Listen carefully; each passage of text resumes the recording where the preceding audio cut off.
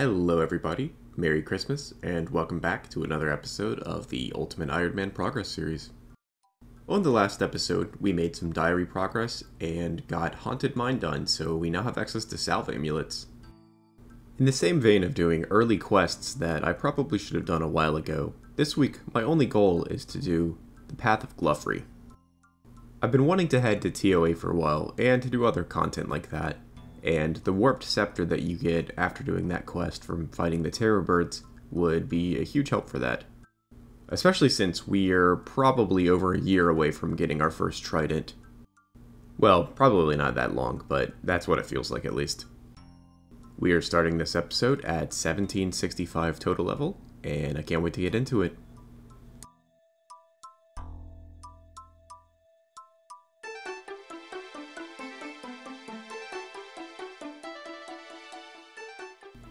Ooh, I got a spirit seed from this birdhouse run. That's always nice. I guess I'm gonna get back into farming contracts for a little while. I don't quite remember what I needed. I don't think the white berries is accurate, so let's see what I get, and we'll ask Jan what our contract is. Not bad, always love to see a Ranar seed. It's gonna take a while, but I think I might plant all those calquats as well. That's like 80k XP right there. And since we got some Hespori seeds from this farming, I can try for the bucket. Never lucky, but we do get a farming level, level 77.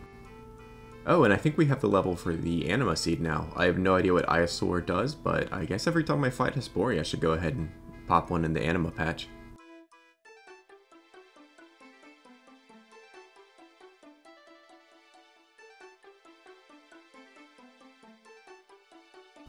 Apparently it reduces the chance of disease. Not bad. I've been doing some Melee Slayer in the Catacombs of Korinth. Like I said, I'm trying to get my melee stats up. I'd like to get my strength up to like 85 or so, but we're a good ways off from that. Anyway, there's level 71 Slayer. I don't know if that unlocks anything cool because we did miss the pop-up. Yeah, nothing at all.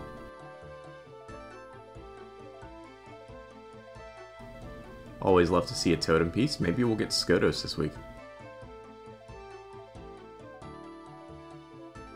Okay, the time has come to unlock Bigger and Badder so that I can do Superior Slayer monsters for a hard chance at the heart. I actually do have Imbued Heart on my Iron Man, and this leaves me with one skip. Medium Casket from the Dagonoth task. What are we gonna get? Ooh, a Heraldic Shield. Too bad it's not a rune one.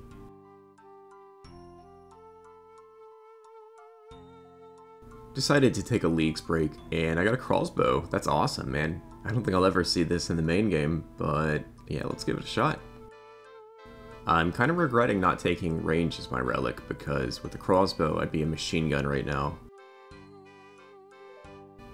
And back in the main game, I absolutely love Dust Devil tasks, and I know meleeing them is not exactly ideal, but it's pretty good XP, and you can just tag a couple of them and go do something else. And there's level 78 strength, which puts us at 96 combat.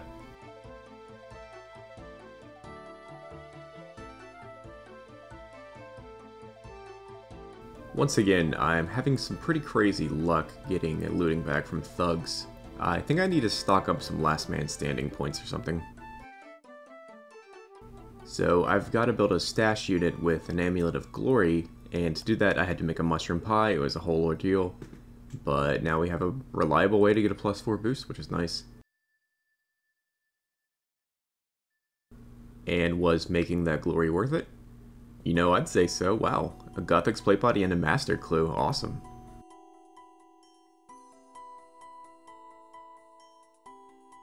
Uh-oh, Fallow the Bard can ruin my day.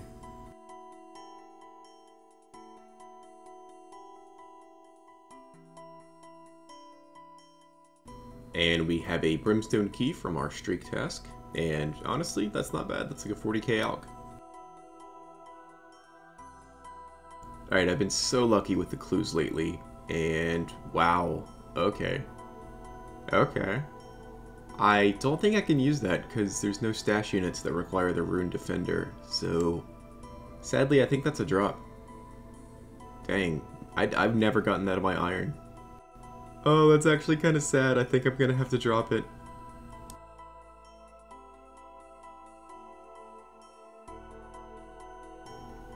Oh well, I don't even want to know how rare that is. I'm just gonna get rid of it. Oh man, I would have loved having that. Man, the GP just rolls in from these hard clues. I do love the ability to do Proselyte Slayer in the Catacombs. It's one of the most chill things in the game. And there's level 79 Strength, which does not give us a combat level, but we're getting close to 100. Level 72 Slayer. If I remember correctly, that's the level for Kurasks. Oh, nope. Skeletal Wyverns. Nice.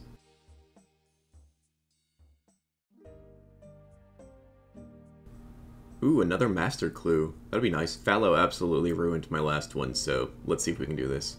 You know what? I think I can do Brassican Mages. Let's give it a shot.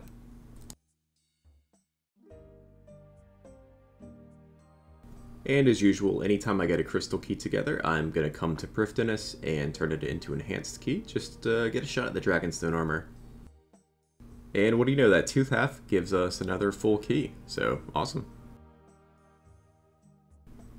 Alright, this is my first time in a couple weeks doing a Brassican Mage on this account, so I don't remember if this is enough food, but I'm going to pray Augury, and, or sorry, Mystic Might, I don't have Augury yet, and yeah, let's just give it a shot. Oh yeah, we had plenty of food. I guess sometimes they can be humble like this, and sometimes they'll absolutely shred you no matter what you're wearing. And the big question is, can we do the next step? Yeah, actually we need to death pile, but we can do that. Alright, this will be my first time trying the Ancient Wizard Trio in this account, and I definitely didn't forget my spade last time and have to come back. I think I know how to do it. Last time I did it, I, was on a almost maxed combat iron. Oh, I didn't know they poison you. I gotta get out of here. Yes, I'm getting anti-poison. Alright, Ancient Wizard Trio take 3. I think I need to focus the meleeer down first. And after that, the ranger and the major. And it gets easier the longer you... Wow, that's a big hit. See if we can get him around the corner here.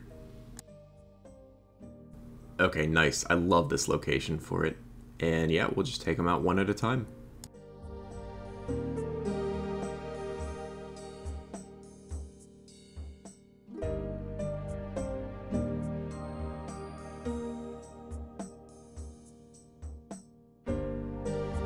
Okay, that actually wasn't that bad. And I guess the question now is, can we do this step? And yes, we can. Oh, it's in the sulfur area. I wonder if the sulfur can hit you, or the clouds can hit you. If so, that's kind of trolling. So it turns out the clouds can hit you during this, and they have a couple times, but luckily right now they're trying to ignore me, so not gonna complain.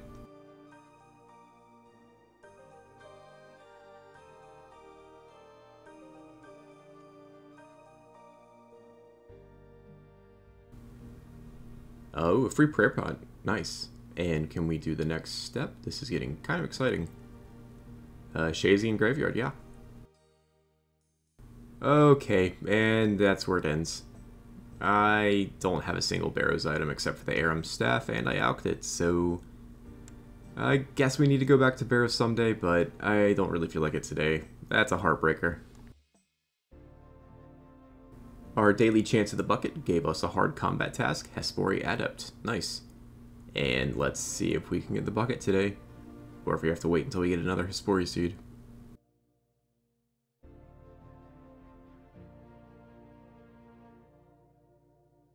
That's rough, not even a good herb seed.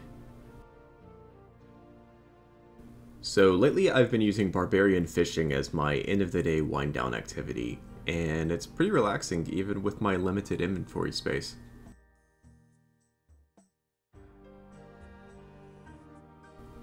And there's our first fishing level in a while, level 73. I'd like to get the level for minnows eventually, but we're a long ways off from that. Alright, well it's finally time to start Path of Gloufry. I'm kind of excited. I'm gonna read all the dialogue this time. I've never done this quest before. I know it's in RS3 or something, but let's get into it. Okay, wow, these guys are absolutely tearing me apart. I don't know what to pray against, but let me see if I can trap one of them behind the corner like I did the Ancient Mages.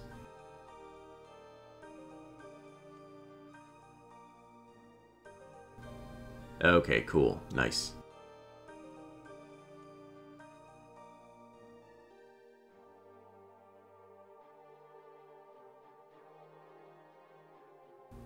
And it turns out I brought just enough food to deal with this last one, if he decides to be humble and not hit me a bunch of times in a row.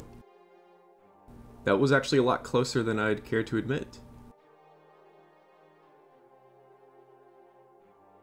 And that's the Path of Gloufry complete for a ton of XP. Wow, 20k Slayer. That's awesome.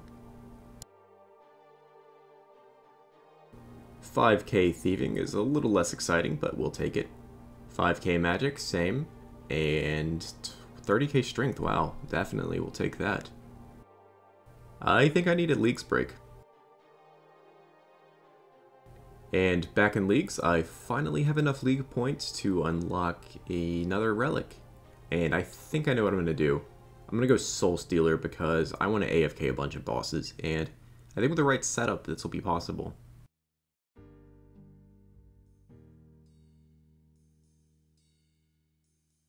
Cool, and this also increases our League's XP multiplier. I don't think I'll be getting the final relic, it's just like there's 2 weeks left in the Leagues, and yeah, I'm not exactly the fastest player.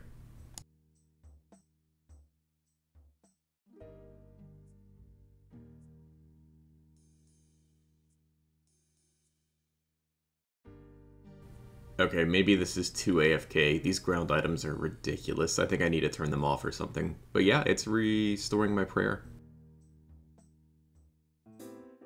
Well, that is going to do it for me this week. I know it was a bit of a shorter episode, and that's honestly because of Christmas and all that.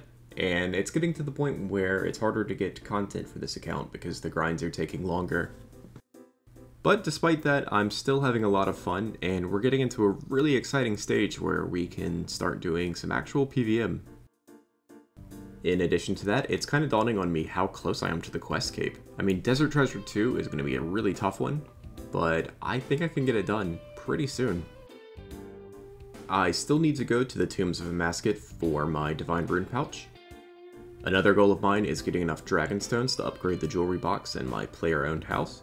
And I think I'm going to be doing Slayer for GP so that I can finish my altar in my POH and be able to change between any of the spellbooks at will. Anyways, apologies for the lack of video last week. All the Christmas stuff has kept me pretty busy, and speaking of, I hope you had a great Christmas or whatever you celebrate, and I can't wait to see you in the new year. Bye.